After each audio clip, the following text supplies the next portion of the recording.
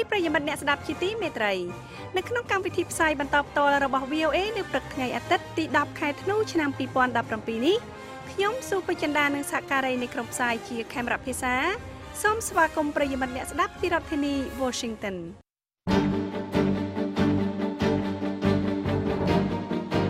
ជាកិច្ចចាប់ផ្ដើមលោកច័ន្ទប៉ូជីននឹងជួនដើមរឿងព័ត៌មានសំខាន់នៅព្រឹកនេះសមាជិកព្រឹទ្ធសភាសហរដ្ឋអាមេរិកដ៏មានឥទ្ធិពលមួយរូបសាទរសេចក្តីប្រកាសដាក់បម្រាមទិដ្ឋាការលើមន្ត្រីរដ្ឋាភិបាលកម្ពុជា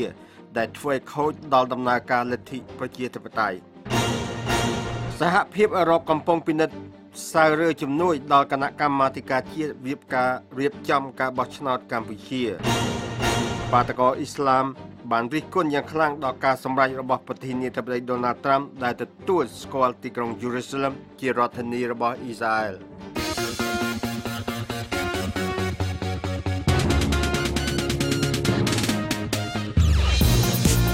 នៅក្នុងការផ្សាយរបស់ VOA នៅវេលាព្រឹកនេះយើងខ្ញុំមានសេចក្តីរាយការណ៍អំពីសៀវភៅប្រឡោមលោកនិងសៀវភៅរឿងនិទានកុមារលក់ដាច់ជាងប្រភេទសៀវភៅរឿងពិតហើយនឹងសេចក្តីរាយការណ៍អំពីឪពុកធម៌ផ្កាថ្មស្ថិតក្នុងបេសកកម្មថ្មីដើម្បីជួយសង្គ្រោះថ្មប្រប្រាស់ទឹក Great Barrier របស់អូស្ត្រាលីលោកអ្នកនាងនឹងបានស្ដាប់សេចក្តីរាយការណ៍ទាំងនេះក្រោយព័ត៌មានអន្តរជាតិដែលផ្សាយផ្ទាល់ដោយលោកជឹងប៉ូជីនសូមអញ្ជើញលោកប៉ូជីនអរគុណសមាជិកព្រឹទ្ធសភាសហរដ្ឋអាមេរិកនៃគណៈបក្សសាធារណរដ្ឋដ៏មានឥទ្ធិពលមួយរូបមកពីរដ្ឋ Texas លោក Ted Cruz បានអបអរសាទរលោករដ្ឋមន្ត្រីការបរទេស Rex Tillerson ដែលបានចេញសេចក្តីប្រកាសដាក់បម្រាមទិដ្ឋាការលើមន្ត្រីរដ្ឋាភិបាលកម្ពុជាដែលធ្វើឲ្យខូចដល់ដំណើរការលទ្ធិប្រជាធិបតេយ្យនៅកម្ពុជានៅក្នុងសេចក្តីថ្លែងការណ៍មួយដែលបានចុះផ្សាយក្នុងគេហទំព័ររបស់លោកកាលពីថ្ងៃសុក្រលោក Ted Cruz បាននិយាយថានេះជាជំហានទី1យ៉ាងល្អឆ្ពោះទៅរកការធ្វើឲ្យមានលទ្ធិប្រជាធិបតេយ្យឡើងវិញនៅក្នុងប្រទេសកម្ពុជាហើយនឹងជាការឆ្លើយតបមួយដែលត្រូវការយ៉ាងខ្លាំងដើម្បីទប់ទល់ឥទ្ធិពលចិនកាន់តែកើនឡើងនៅក្នុងទីក្រុងភ្នំពេញលោក Ted Cruz បានបន្តទៀតថាលោកហ៊ុនសែនប្រឈមនឹងជំរើសយ៉ាងសាមញ្ញមួយគឺដោះលែងមេដឹកនាំគណៈបកប្រឆាំងលោកកឹមសុខាអនុញ្ញាតឲ្យលោកសំរងស៊ីវិលត្រឡប់ទៅកាន់ប្រទេសកម្ពុជាវិញដាក់ឲ្យមានគណៈបកសង្គ្រោះជាតិឡើងវិញលុបបំបាត់ការហាម5របស់លោកចំពោះការផ្សាយព័ត៌មានដោយចំហនិងសិទ្ធិសេរីភាពក្នុងការនិយាយស្ដីបើមិនដូច្នេះទេនឹងត្រូវប្រឈមនឹងការដាក់ទណ្ឌកម្មពីសហរដ្ឋអាមេរិកថែមទៀតនៅក្នុងសេចក្តីប្រកាសព័ត៌មានមួយកាលពីថ្ងៃសុក្រក្រសួងការបរទេសកម្ពុជាបានសម្ដែងការសោកស្ដាយយ៉ាងខ្លាំងចំពោះការសម្រេចចិត្តចុងក្រោយរបស់ក្រសួងការបរទេសសហរដ្ឋអាមេរិកដែលពុំពិចារណាលើអង្គហេតុនិងអង្គច្បាប់ជុំវិញការវិវត្តនយោបាយថ្មីៗនៅកម្ពុជា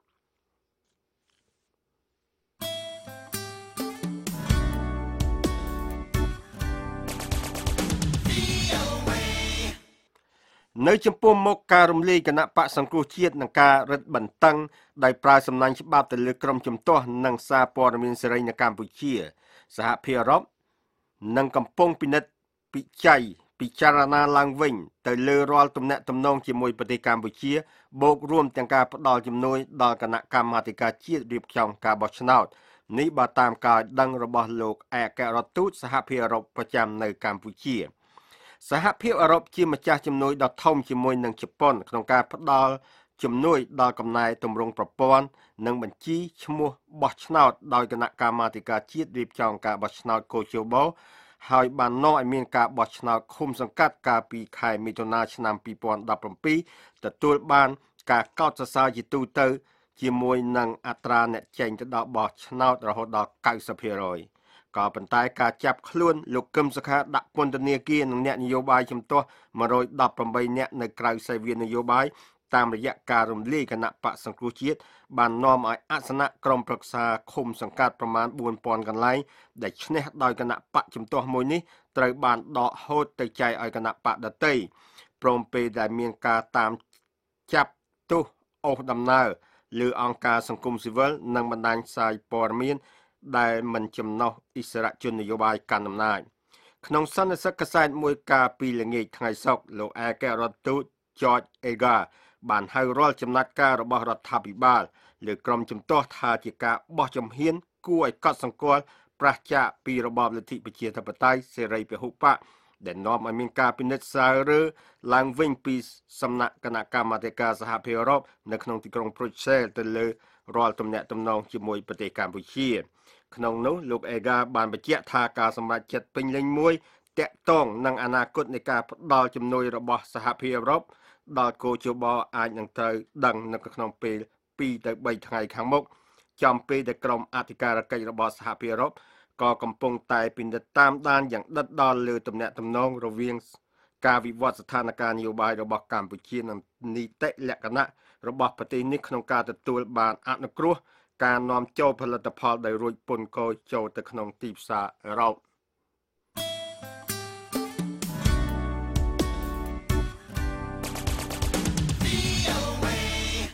ការវាយប្រហារតាមអាកាសរបស់អ៊ីស្រាអែលទៅលើតំបន់ Gaza Strip នៅក្នុងការឆ្លើយតបការបាញ់គ្រាប់រ៉ុកែតចេញពីតំបន់ Gaza បានសម្លាប់មនុស្ស2នាក់កាលពីថ្ងៃសៅរ៍នៅក្នុងការប្រឆាំងការពិភាក្សាថ្មីៗនេះមកពីការប្រកាសពីប្រធានាធិបតី Donald Trump ថារដ្ឋាភិបាលក្រុង Washington នឹងទទួលស្គាល់ទីក្រុង Jerusalem ជារដ្ឋធានីរបស់អ៊ីស្រាអែលហើយនឹងមានគម្រោងរើស្ថានទូតរបស់ខ្លួននៅអ៊ីស្រាអែលទៅកាន់ទីក្រុងនោះក្រុមហាម៉ាស់បាននិយាយថាខ្មាន់កំភ្លើង2នាក់របស់ក្រុមនោះបានត្រូវសម្លាប់នៅក្នុងការវាយប្រហារនោះសេចក្តីថ្លែងការណ៍របស់កងទ័ពអ៊ីស្រាអែលបានប្រែដឹងថាទីដៅនៃការវាយប្រហារគឺទីកន្លែងផលិតអាវុធ2ឃ្លាំងផ្ទុកអាវុធមួយកន្លែងហើយនឹងបន្ទាយទាហានមួយកន្លែងវងបាតកោដ៏ធំនៅទូទាំងពិភពអ៊ីស្លាមបានធ្វើបាតកម្មប្រឆាំងនឹងសហរដ្ឋអាមេរិកកាលពីថ្ងៃសុក្របន្ទាប់ពីសហរដ្ឋអាមេរិកបានទទួលស្គាល់ទីក្រុង Jerusalem ជារដ្ឋធានីរបស់អ៊ីស្រាអែលដែលមានការតវ៉ាប្រឆាំងនៅតំបន់ Gaza ដែលបាននាំឲ្យជនជាតិប៉ាឡេស្ទីនម្នាក់ស្លាប់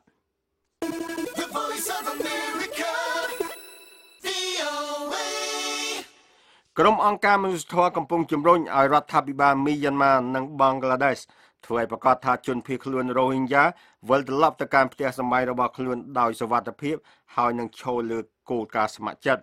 ក្រុមអង្គការមនុស្សធម៌ក៏បាននិយាយដែរថាពួកគេនឹងធ្វើពហិការដល់ជំរំថ្មីសម្រាប់ពួកអ្នកវិលត្រឡប់ជនជាតិរ៉ូហិញយ៉ាទៅកាន់រដ្ឋរ៉ាក់ខាននៅក្នុងប្រទេសមីយ៉ាន់ម៉ាប្រសិនបើជនភៀសខ្លួនរ៉ូហិញយ៉ានោះមិនត្រូវបានគេអនុញ្ញាតឲ្យរស់នៅផ្ទះរបស់ខ្លួនដែលមានស្រាប់ដោយសុវត្ថិភាពទេនោះនៅក្នុងសេចក្តីថ្លែងការណ៍មួយដែលបានចេញផ្សាយកាលពីថ្ងៃសុក្រក្រុមអង្គការផ្ដល់ជំនួយនានាដូចជាអង្គការ Care International ជួយសង្គ្រោះកុមារអង្គការ Consortium Dutch និងអង្គការសាមគ្គីអន្តរជាតិបាននិយាយថាពួកគេមានការព្រួយកង្វល់អំពីការប្រកាសដែលបានធ្វើឡើងមួយសប្តាហ៍កន្លងមកដោយប្រទេសបង់ក្លាដេសនិងមីយ៉ាន់ម៉ាដើម្បីចាប់ផ្ដើមបញ្ជូនជនភៀសខ្លួនត្រឡប់នៅក្នុងរយៈពេល2ខែនោះលោក Haider al-Abadi នាយករដ្ឋមន្ត្រីនៃប្រទេសអ៊ីរ៉ាក់បានប្រកាសកាលពីថ្ងៃសុក្រថាសង្គ្រាមរយៈពេល3ឆ្នាំដែលមានគោលបំណងបណ្ដេញក្រុមរដ្ឋអ៊ីស្លាមចេញពីប្រទេសអ៊ីរ៉ាក់នោះបានទទួលជោគជ័យហើយបានដល់ទីបញ្ចប់លោក Abadi បាននិយាយនៅឯសន្និសីទកាសែតនៅក្នុងទីក្រុងបាដាកដែលរៀបចំឡើងដោយសហជីពអ្នកកាសែតអ៊ីរ៉ាក់ថាកងទ័ពរបស់យើងបានត្រួតត្រាទាំងស្រុងព្រំដែនអ៊ីរ៉ាក់ជាមួយប្រទេសសេរីហើយខ្ញុំប្រកាសពីការបញ្ចប់សង្គ្រាមប្រឆាំងនឹងក្រុមរដ្ឋអ៊ីស្លាមពួកអ្នកប្រយុទ្ធក្រុមរដ្ឋអ៊ីស្លាមបានត្រួតត្រាទឹកដីអ៊ីរ៉ាក់មួយភាគដីនៅរដូវក្តៅឆ្នាំ2014ដោយបានគំរាមកំហែងដល់រដ្ឋអ៊ីរ៉ាក់ទោះជាយ៉ាងណាក៏ដោយក្នុងរយៈពេល3ឆ្នាំកន្លងមកនេះកងទ័ពអ៊ីរ៉ាក់ដែលគាំទ្រដោយក្រុមចម្រុះដឹកនាំដោយសហរដ្ឋអាមេរិកបានដណ្ដើមយកទឹកដីនោះមកវិញស្របពេលដែលកំណើននៃការបោះពុម្ពសៀវភៅក្នុងស្រុកកើនឡើងក្នុងអំឡុងពេលប្រមាណ3ឆ្នាំចុងក្រោយការតែងនិពន្ធនិងបោះពុម្ពប្រភេទសៀវភៅរឿងកុមារប្រឡំលោកនិងសៀវភៅបែបលើកកម្លាំងចិត្តមានសន្ទុះខ្លាំងជាងសៀវភៅដែលផ្អែកលើរឿងពិតកញ្ញាខាន់សុគមនោនៃ VOA រាយការណ៍អំពីរឿងនេះពីរាជធានីភ្នំពេញដូចតទៅជាច្រើនខែមុនកម្មវិធីពិព័រណ៍សៀវភៅកម្ពុជាលើកទី6ចាប់ផ្ដើមអ្នកស្រីសូភីណាបានត្រៀមខ្លួនរួចជាស្រេចថានឹងសម្ពោធសៀវភៅមួយក្បាលដែលមានចំណងជើងថាប៊ុនធឿន2017និងរឿងខ្លីដទៃទៀតដើម្បីត្រៀមចាំអ្នកអានជាង 30,000 នាក់ដែលគេរំពឹងថានឹងចូលរួមគាំទ្រនិងលើកកម្ពស់ការអានសៀវភៅនិងការតែងនិពន្ធប៊ុនធឿន2017 ជាកម្រងរឿងខ្លីដែលសរសេរអំពីគោលគំនិតនិងការយល់ឃើញរបស់មនុស្សប្រុសសម័យទំនើបទៅលើគោលដៅជីវិតការសិក្សានិងទំនាក់ទំនងសង្គមនិងស្នេហាសៀវភៅនេះនិពន្ធឡើងក្រោយសៀវភៅវិទ្យាវី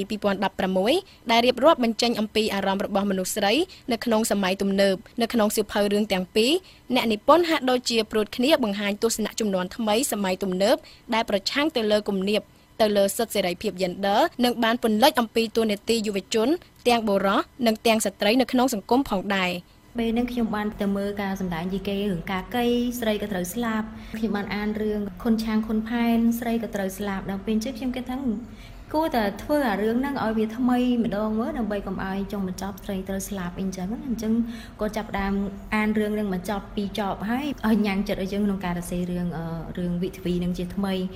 ជាទូទៅការសរសេររបស់អ្នកស្រីសូភីណាផ្ដោតសំខាន់ទៅលើរឿងខ្លីនិងរឿងប្រឡោមលោកដែលឆ្លុះបញ្ចាំងអំពីបញ្ហាសង្គមការតស៊ូមតិក្នុងសិទ្ធិសេរីភាពពិសេសទាក់ទិននឹងសមភាពនិងសមធម៌ gender អ្នកស្រីសូភីណាយល់ថាឥទ្ធិពលនៃសកលភាវូបនីយកម្មញ៉ាំងឲ្យអ្នកនិពន្ធខ្មែរបច្ចុប្បន្នបានចាប់ផ្ដើមបើកចិត្តទូលាយក្នុងការទទួលយកគំនិតអភិវឌ្ឍពីបស្ចិមប្រទេសពិសេសផ្នែកសិទ្ធិសេរីភាពនៃការបញ្ចេញគំនិតនេះតែម្ដងយើងរៀនភាសាអង់គ្លេសយើងអានព័ត៌មានជាភាសាអង់គ្លេសយើងអានសៀវភៅអង់គ្លេសហើយខ្ញុំបានទៅសិក្សានៅប្រទេសអូស្ត្រាលីដែលជាការអប់រំបែបបច្ចិមប្រទេសអញ្ចឹងវាតាក់ទងទៅនឹងសិទ្ធិសេរីភាពតាក់ទងទៅនឹងការទាមទារសិទ្ធិតាក់ទងនឹងការផ្ដល់សិទ្ធិអំណាចដល់ជនងាយរងគ្រោះអញ្ចឹងវាជះឥទ្ធិពលមកហើយវាធ្វើឲ្យខ្ញុំទៅសេចេញទៅនេះវាតាក់ទងទៅនឹងការទាមទារសិទ្ធិនិងសមភាព gender ហើយនឹងសមធម៌ gender ដែរនៅក្នុងសាច់រឿងភាគច្រើនដែលខ្ញុំសរសេរមានស្នាដៃថ្មីៗយ៉ាងហោចណាស់ចំនួន1195ចំណងជើងឬស្នាដៃនិពន្ធក្នុងស្រុកបានបោះពុម្ពផ្សាយនៅក្នុងអំឡុងឆ្នាំ2016និង2017ការបោះពុម្ពសៀវភៅនៅកម្ពុជាមានការកើនឡើងប្រមាណ 30% ពីមួយឆ្នាំទៅមួយឆ្នាំក៏ប៉ុន្តែគំហុកនៃប្រភេទរឿងដែលបោះពុម្ពថ្មីផ្ដោតទៅលើរឿងនិទានបែបកុមាររឿងប្រឌិតបែបប្រឡោមលោកនិងស្នេហានិងប្រភេទសៀវភៅបែបលើកទឹកចិត្តនេះជាការឲ្យដឹងពីអ្នកស្រីក្លូតវិបុលាប្រធានបណ្ណាល័យជាតិនៅកម្ពុជាចំណែកអ្នកស្រីម៉ៅកូឡាបជាអនុប្រធានសមាគមបណ្ណារក្សជាតិបានឲ្យដឹងទៀតថាសៀវភៅបែបរឿងពិតឬហៅថា non-fiction មានតម្រូវការខ្ពស់សម្រាប់កម្ពុជាសិស្សនិស្សិតត្រូវការសៀវភៅបែបនេះជាច្រើនតែពួកគេត្រូវសិក្សាអំពីសំណេររបស់អ្នកនិពន្ធបរទេសជាភាសាបរទេសឬក៏បកជាភាសាខ្មែរ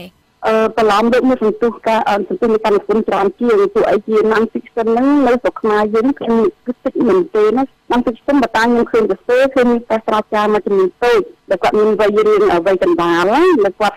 បានតែនិពន្ធច្រើនតែទៅនឹងប្រវត្តិសាស្ត្រហើយទស្សនវិជ្ជាតាមការលើកឡើងរបស់អ្នកស្រីម៉ៅកូឡាបការស្រាវជ្រាវនិងសរសេរជាសៀវភៅរឿងពិតឬ non-fiction នៅមានកម្រិតដោយសារតែហិរញ្ញវត្ថុនិងធនធានមនុស្សផ្នែកស្រាវជ្រាវនៅមានកម្រិតដែរបើយើងទៅទេសភៅប្រឡោមលោកយើងអានច្រើនទៅយើងមានក្តីសំណើយើងមានចិត្តបិទយើងទៅទេសចិនបានរៀនតែចំពោះរឿង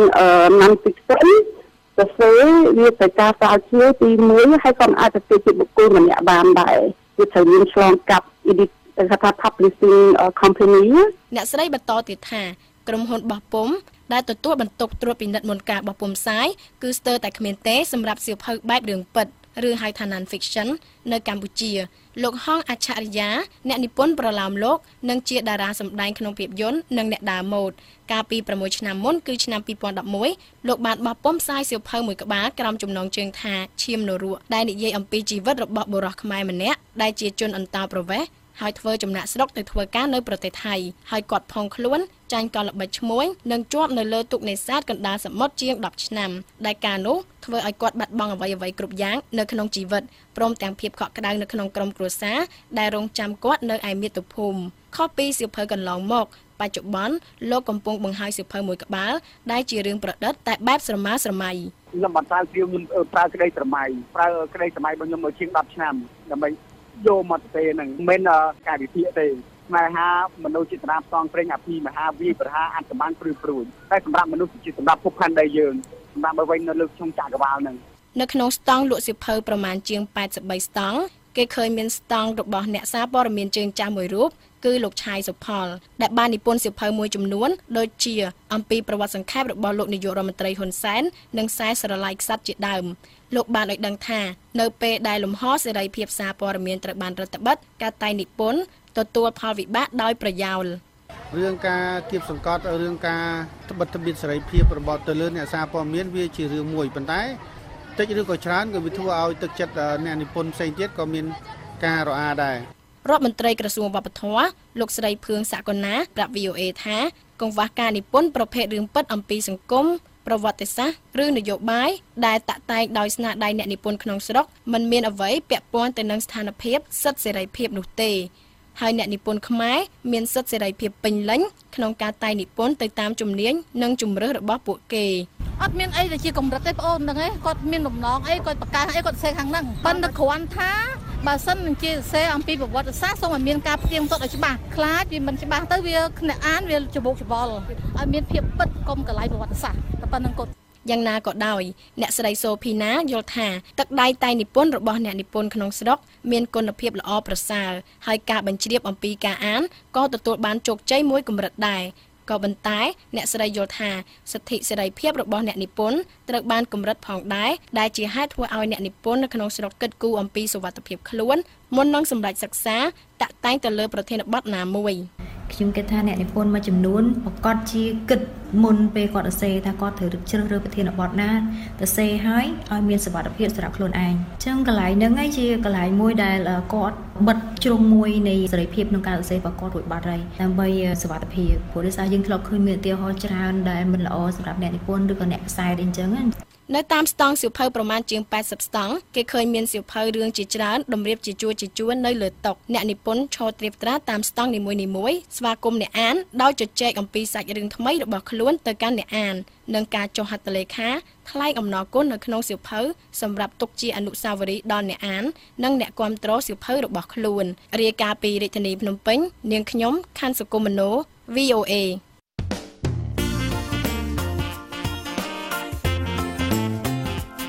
លោកអ្នកនាងជាទីមេត្រីបើលោកអ្នកខកខានមិនបានស្ដាប់កម្មវិធី VOA តាមវិទ្យុលោកអ្នកនៅអាចស្ដាប់កម្មវិធីរបស់យើងបានតាមប្រព័ន្ធអ៊ីនធឺណិតនៅពេលណាក៏បានតាមអាសយដ្ឋាន khmer.voanews.com សូមអរគុណឪពុកផ្កាថ្មឬជាភាសាអង់គ្លេសថា Godfather of Coral គឺជាផ្នែកមួយនៃបេសកកម្មស្រាវជ្រាវថ្មីមួយដើម្បីរកឲ្យឃើញពីអាថ៌កំបាំងនៃថ្មប្រប្រាស់ទឹក Great Barrier របស់អូស្ត្រាលីលោកបណ្ឌិត Charlie Veron គឺជាសមាជិកនៃក្រុមអ្នកវិទ្យាសាស្ត្រដែលស្រាវជ្រាវរកផ្កាថ្មពិសេសដែលអាចរស់នៅបានរាប់ឆ្នាំបើទោះបីជាប្រព័ន្ធថ្មប្រប្រាស់ទឹកធំជាងគេបំផុតនៅក្នុងពិភពលោកកំពុងតែសឹករិចរិលទៅជាពណ៌សក៏ដោយលោក Phil Maser នៃ VOA រាយការណ៍លម្អិតអំពីរឿងនេះហើយអ្នកនាងហុងចិន្តាជួនសេចក្តីប្រាយសម្រួលដូចតទៅលោកបណ្ឌិត Charlie Veron គឺជាអ្នកជំនាញនាំមកគេម្នាក់ក្នុងចំណោមអ្នកជំនាញជាច្រើនទៀតទៅលើថ្មប្រប្រាស់ទឹកលោកបានកើតនៅប្រទេសអូស្ត្រាលីហើយត្រូវបានគេស្គាល់ថាជាឪពុកធម៌ផ្កាថ្មដោយសារតែលោកបានរកឃើញផ្កាថ្មជាច្រើនប្រភេទលោកគឺជាសមាជិកម្នាក់នៃបេសកកម្មមួយដែលមានឈ្មោះថាកេរដំណែលនៃថ្មប្រប្រាស់ទឹក Great Barrier ដែលបេសកកម្មនេះបាននាំអ្នកវិទ្យាសាស្ត្រចំនួន8ក្រុមឲ្យធ្វើផែនទីនិងធ្វើតេស្តទៅលើសុខភាពថ្មប្រប្រាស់ទឹក Great Barrier ដែលនៅដាច់ស្រយាលអ្នកវិទ្យាសាស្ត្រទាំងនោះកំពុងស្រាវជ្រាវរកផ្កាថ្មមួយប្រភេទដែលគេហៅថាផ្កាថ្មពិសេសដែលអាចនៅរស់រានមានជីវិតរយៈពេល2ឆ្នាំជាប់គ្នាបើទោះជាត្រូវឆ្លងកាត់ដំណើរការវិវត្តធំៗដែលធ្វើឲ្យផ្កាថ្មសឹករិចរិលទៅជាពណ៌សក៏ដោយលោកបណ្ឌិត Veron និយាយថាចំនួនផ្កាថ្មប្រប្រាស់ទឹកកំពុងតែធ្លាក់ចុះយ៉ាងខ្លាំងIt's gut-wrenching, and it has been. I've lived with this now for close on 20 years. The predictions that scientists made well over a decade ago have all turned out to be spot on. Well, this is very important. វាគួរឲ្យសង្វេគណាស់ហើយខ្ញុំបានឃើញរឿងនេះកើតឡើងអស់រយៈពេល20ឆ្នាំមកហើយគិតមកដល់ពេលនេះការព្យាករណ៍ទុកដែលអ្នកវិទ្យាសាស្ត្របានធ្វើឡើងតាំងពីមួយទសវត្សរ៍មុននេះបានក្លាយទៅជាការពិតមិនអាចប្រកែកបាននេះជាដំណើរដ៏សំខាន់មួយពីព្រោះយើងបានឃើញខ្លួនឯងជាក់ស្ដែងហើយថាតើផ្កាថ្មទាំងនោះទទួលរងផលប៉ះពាល់អ្វីខ្លះចំពោះការសឹករិចរិលទៅជាពណ៌សនេះហើយផ្កាថ្មណាខ្លះដែលអាចនៅរស់រានមានជីវិតបានពីការសឹករិចរិលនោះដូច្នេះនៅពេលដែលយើងដឹងថាយើងអាចសម្រេចចិត្តដោយវៃឆ្លាតអំពីផ្កាថ្មបាននោះដំណើរបេសកកម្មនេះនឹងពិតជាមានសារៈសំខាន់ណាស់កាលពីខែមេសាក្រុមអ្នកស្រាវជ្រាវបានរកឃើញថាវាជាលើកទី1ហើយដែលការសឹករិចរិលទៅជាពណ៌សនេះបានប៉ះពាល់ទៅដល់ថ្មប្រប្រាស់ទឹក Great Barrier ជាច្រើនឆ្នាំជាប់គ្នាដោយបានបំផ្លិចបំផ្លាញតំបន់ដែលត្រូវបានដាក់បញ្ចូលជាបេតិកភណ្ឌពិភពលោកមួយនេះអស់ពីភាគ3 នៅពេលផ្កាថ្មសក្តិរើប្រែក្លាយជាពណ៌សវាមិនទាន់ងាប់ភ្លាមនោះទេប៉ុន្តែវាចាប់ផ្ដើមដាច់ពោះហើយក៏ងាប់ទោះបីជាថ្មប្រប្រាស់ទឹកមានភាពធន់យ៉ាងណាក៏ដោយក៏ក្រុមអ្នកវិទ្យាសាស្ត្រមានការបារម្ភថា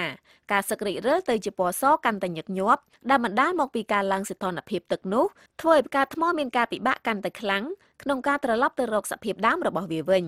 ការសក្តិរើទៅជាពណ៌សនេះកើតមាននៅពេលដែលផ្កាថ្មដែលរងការប៉ះពាល់បាត់បង់សារធាតុសំខាន់ដែលធ្វើឲ្យវាមានពណ៌នោះក្រុមអ្នកវិទ្យាសាស្ត្រជឿជាក់ថាការប្រែប្រួលអាកាសធាតុគឺជាការគំរាមកំហែងដ៏ធំបំផុតដល់ថ្មប្រប្រាស់ទឹកដែលលាតសន្ធឹងក្នុងចម្ងាយ 2,300 គីឡូម៉ែត្រនៅតាមបណ្ដោយឆ្នេរ Queensland ភាគខាងជើងនៃប្រទេសអូស្ត្រាលីនេះឧស្សាហក្រមបាតសមុទ្រនៃថ្មប្រប្រាស់ទឹក Great Barrier មានទំហំប្រហាក់ប្រហែលផ្ទៃប្រទេសអ៊ីតាលីឬជប៉ុនហើយវាធំរហូតដល់គេអាចមើលឃើញវាពីអវកាសបានវាជាទីជម្រកនៃពពួកខ្ចៅខ្ចងជាង 3,000 ប្រភេទនិងជាជម្រកប្រភេទត្រីបាឡែននិងត្រី Dolphin ជាង 30 ប្រភេទផងដែរពីរដ្ឋធានី Washington ខ្ញុំហុងចិន្តា VOA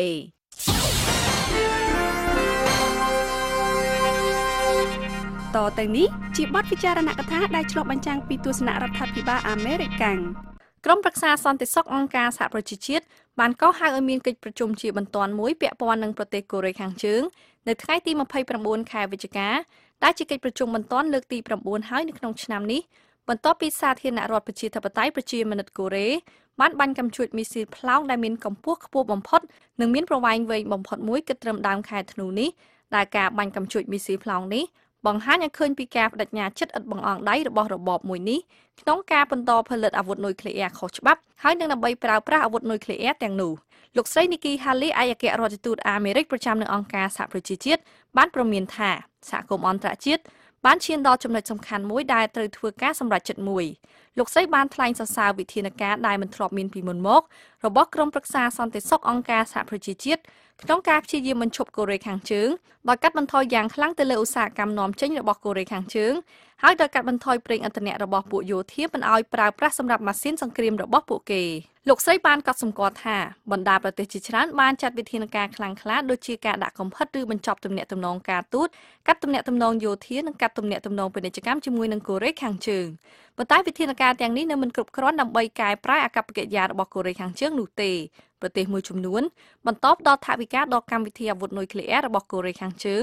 ដោយបំពេញការដាក់ទណ្ឌកម្មរបស់អង្គការសហប្រជាជាតិឬដោយខកខានក្នុងការអនុម័តការដាក់ទណ្ឌកម្មនេះឲ្យបានពេញលេញ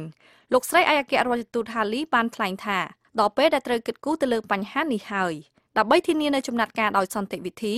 ប្រទេសទាំងអស់គួរតែផ្ដាច់ទំនាក់ទំនងការទូតជាមួយនឹងកូរ៉េខាងជើងកាត់ផ្ដាច់ទំនាក់ទំនងពាណិជ្ជកម្មដោយបញ្ឈប់ការនាំចេញនាំចូលហើយបណ្តេញក្រុមអ្នកធ្វើការកូរ៉េខាងជើងទាំងអស់ចេញលោកស្រីឯកអគ្គរដ្ឋទូត Haley ក៏បានថ្លែងដែរថា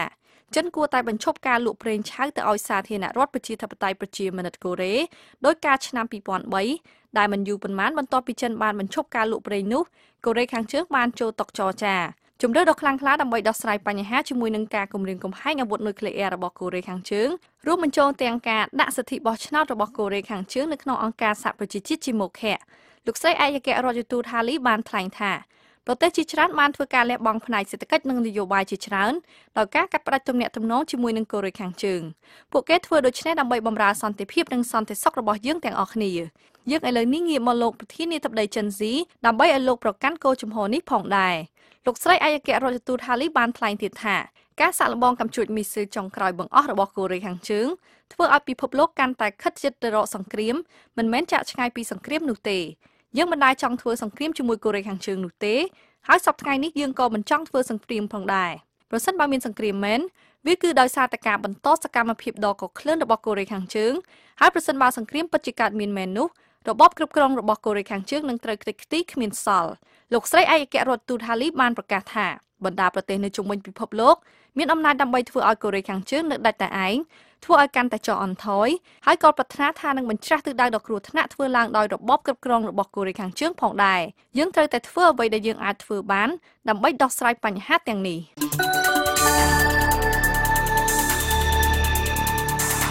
លោកអ្នកទើបតែបានស្ដាប់បទពិចារណកថាដែលឆ្លុះបញ្ចាំងពីទស្សនៈរដ្ឋាភិបាលអាមេរិក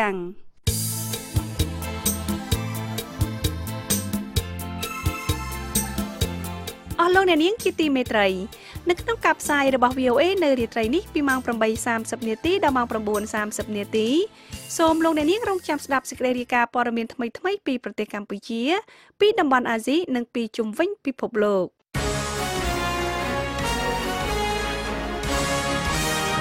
តទៅទៀតនេះលោកជើងប៉ូជីននឹងជួនព័ត៌មានអន្តរជាតិសង្ខេបបញ្ចប់សូមអញ្ជើញលោកប៉ូជីនអរគុណ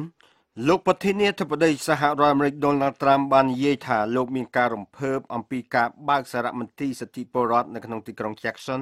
រដ្ឋ Mississippi ដែលនៅទីនោះលោកប្រធានាធិបតីបានសរសើរមេដឹកនាំសិទ្ធិពលរដ្ឋដូចជា Medgar Evers និងលោក Martin Luther King Jr. ជាដើមវត្តមានរបស់ប្រធានាធិបតី Donald Trump នៅពិធីនោះមានភាពចម្រុងចម្រាសក្នុងចំណោមពួកអ្នករិះគន់លោកដោយនិយាយថាលោកបានបញ្ឆេះឲ្យមានការតានតឹង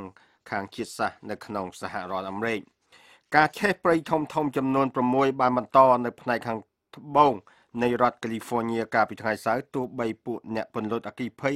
បានទទួលជោគជ័យនៅក្នុងការទប់ស្កាត់ការរាលដាលក៏ដោយ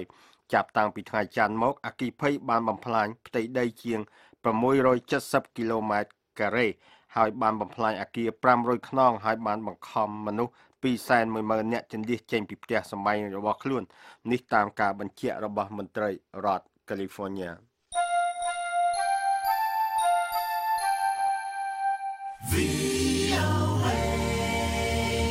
អ្វីបើមានការខំប្រឹងប្រែងបន្តធ្វើឡើងដើម្បីទប់ស្កាត់អំពើពុករលួយប្រាក់រាប់ពាន់លានដុល្លារ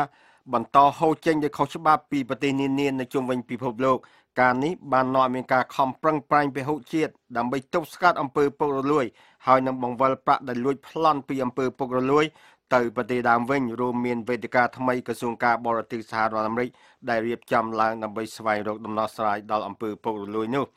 សហរដ្ឋអាមេរិករួមជាមួយចក្រភពអង់គ្លេសបានធ្វើជាម្ចាស់ផ្ទះរៀបចំពិធីនេះដែលហៅថាវេទិកាសកលលោកដើម្បីប្រមូលយកប្រាក់កាក់ពីអំពើពុករលួយមកវិញនៅដើមសប្តាហ៍នេះមុនទិវាអន្តរជាតិប្រឆាំងនឹងអំពើពុករលួយកាលពីថ្ងៃទី9ខែធ្នូ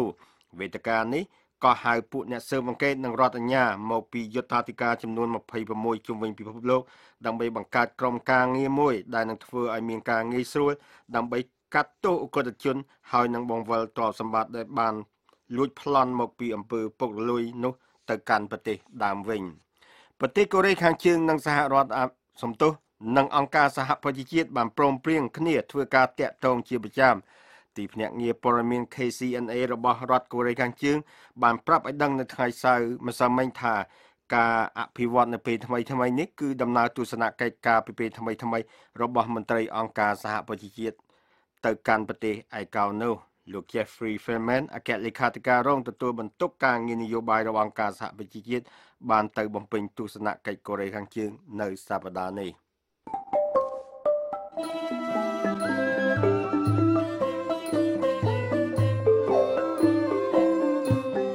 កម្មវិធីផ្សាយរបស់ VOA នៅវេលាព្រឹកនេះចាប់តែត្រឹមនេះក៏ប៉ុន្តែលោកអ្នកនាងនៅអាចស្ដាប់ឬអានព័ត៌មានរបស់ VOA ឡើងវិញបានតាមរយៈគេហទំព័រដែលមានអាសយដ្ឋាន khmer.voanews.com ហើយនៅវេលាយប់នេះសូមលោកអ្នកនាងរងចាំស្ដាប់ការផ្សាយបន្តផ្ទាល់របស់ VOA ពីម៉ោង 8:30 នាទីដល់ម៉ោង 9:30 នាទីតាមរលកវិទ្យុ 25 ម៉ែត្រត្រូវនឹងកម្រិត 11695 និង 1575 kHz សូមលោកអ្នកនាងប្រកបដោយសុភមង្គលគ្រប់ប្រការអរុនសួស្តី